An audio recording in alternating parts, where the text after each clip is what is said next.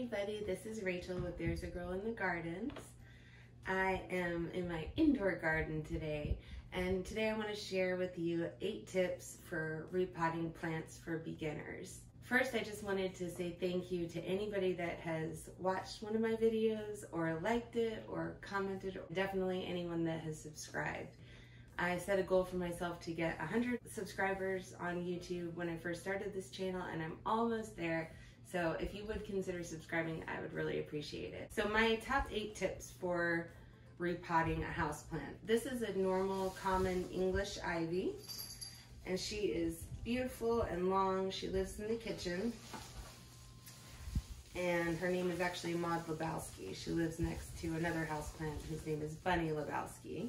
My first tip would be to repot your plants at the beginning of the growing season. That would be typically spring. The plant is going dormant right now. If you repot it in the springtime, it has more energy to be able to send into new root growth into its new home.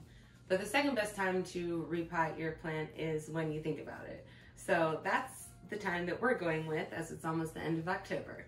Okay, tip number 2 would be to choose an appropriate pot for whatever you're planting. English ivy doesn't need any special requirements from what I can tell, just to stay moderately moist. He loves that plant. It just wants to stay moderately moist. So I have gone with this beautiful hanging planter by a company called Root and Vessel. This is their Napa hanging bowl planter, and I just want to say this is not sponsored in any way. I actually bought this with my own money, and it has a reservoir at the bottom of the planter, which I thought was pretty cool. If I accidentally overwater it, this reservoir should hold on to the extra water, and there's a wick in there that will let the roots wick up the water as it needs it. So that's pretty cool. If you have a plant that likes a little more drainage, you may want to consider a regular terracotta pot. That is a porous material that would allow oxygen to flow in and out and let your plant's roots breathe a little bit, and also help it drain quicker. Tip number 3 would be to choose the correct soil, also depending on your plant. I'm gonna go with the Miracle-Gro indoor potting mix again. If you're planting a succulent or a palm tree, something like that, you would want a potting mix specifically for that kind of plant. There are different potting mixes for all kinds of different plants. There's one for African violets, there's a cactus and palm mix, there's an orchid bark that wants actually so much drainage, it's almost more like a bark situation. So just depending on your plant, you could just do a little research and figure out the best soil for you. Tip number 4 is about getting your plant out of the actual pot that she's in. I like to squeeze the sides to kind of loosen the plant up. I'm just trying to be really careful with her stems and stuff. But I'm just squeezing it all over to loosen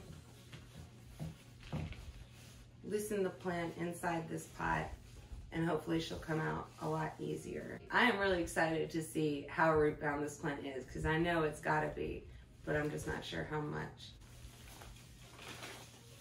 I'm gonna flip her all the way upside down.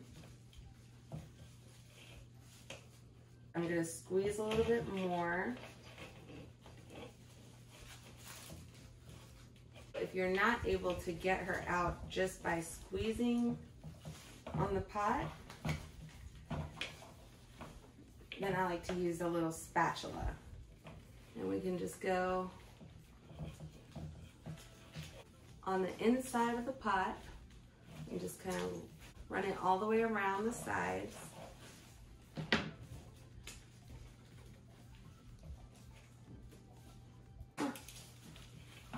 You can actually unclip these, which I did not know, but that's gonna make this a lot easier.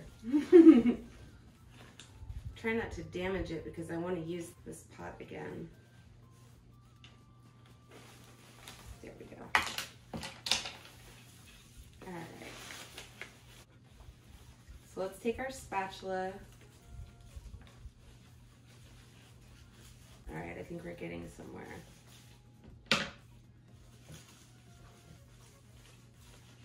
Ooh, took the top with it.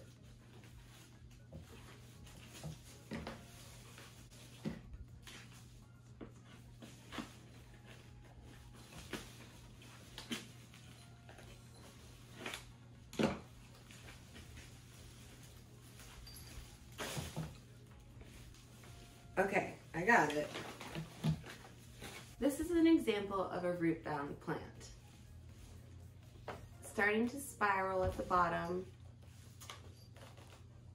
And this was gonna bring me to point number 5, which is don't be afraid to tease the roots. I watched a video from Noelle at Petitas, and she must have cut 2 inches off of the root ball of this peace lily. So don't be afraid to rough up your roots or do what you need to do. Just be brave and you will get through it. I set my plant down over here because I filled up my pot with potting soil. And then what I like to do is stick your plant in the pot when you have the soil in it, kind of mash it down. The goal is to get something that looks like this. I hope you can see that. But there's a big space where your plant can go. It helps to moisten the soil before you do this. I put the soil in there and then put my plant in there and moistened around. So I made a nice little space for this plant. I'm just gonna lift her into this little hole and she nestles right down in there.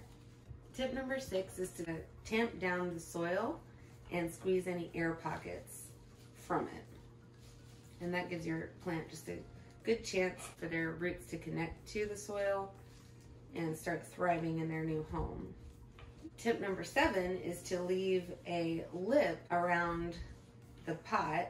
Don't fill your pot all the way to the top with soil. You want to leave like a 3/4 inch or an inch lip around it, so when you water, the water gets to your plant and doesn't just roll right off the sides. So that's what I'm doing here. I'm not sure if you can see, but there's about an inch lip on this pot. Once you've tamped all the air out of the soil and made sure that you have that lip around it, the last tip, tip number 8, is to give your plant a good, nice long drink.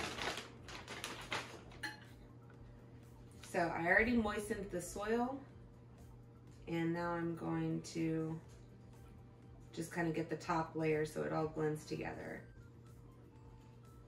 Those are my 8 tips for repotting a plant as a beginner. I'm really glad that I got this done, even though it is October. And I just wanted to thank you guys, as always, so much for watching. I hope that you'll consider subscribing, and I look forward to seeing you in the garden again sometime very soon. Bye.